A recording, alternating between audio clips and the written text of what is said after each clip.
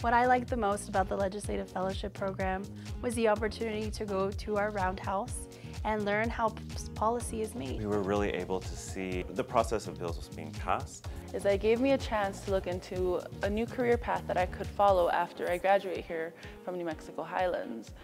What I liked about the Legislative Fellowship that I am a participant of is it really helped me expand my knowledge as student body president. As someone who serves the constituents of New Mexico Highlands University, I really got to see how that plays out. What I liked about the shadowing Senator Stefanik's was that I really got to see how her interaction with other senators really pushed bills one way or another. What I most enjoyed about shadowing my representative Ferrari was how tangible actual policy is, and just being able to be on the floor, seeing how the process is made throughout committees and throughout the day. What I learned about the experience in attending this legislative fellowship was that you really have to have a strong backbone and you have to learn how to remain authentic throughout the whole process. A lot of the senators that we spoke with, that was one of their key points, was that they had to balance that authenticity and still manage to problem solve for the needs that their constituents brought to their attention. What I most enjoyed about meeting the governor and other representatives was how simple and easy it was to talk to them. They're, community members just like us who really care to make our community a better place. While sitting down with these representatives, they gave us so much advice and so many cool insights on how to get to where they are or how to just persevere through our own career choices.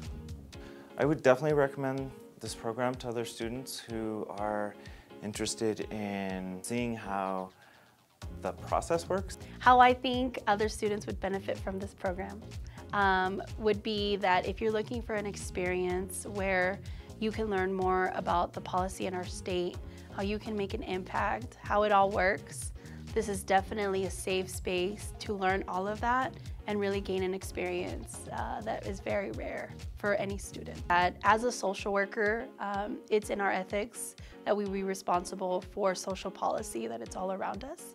And so the more we make ourselves aware of the legislative process, the better we'll be, both as social workers in the profession, but also as community members. What I would tell a student who's thinking about joining this program next semester is that it's a very serious learning experience. You get to sit down with professionals who have been in their career path for over years, and you get to ask them questions and they give you advice on how to persevere in your own career path, not necessarily just the legislative.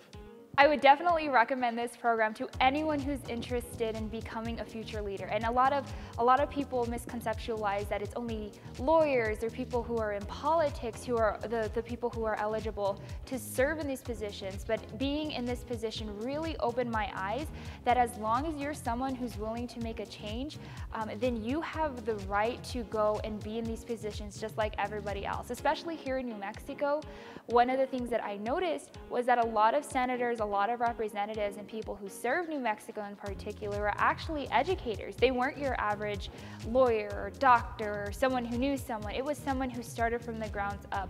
And that's something that I would like to relate to everyone. That is, you don't have to be the stereotypical leader. You can be a leader just by wanting to make a difference.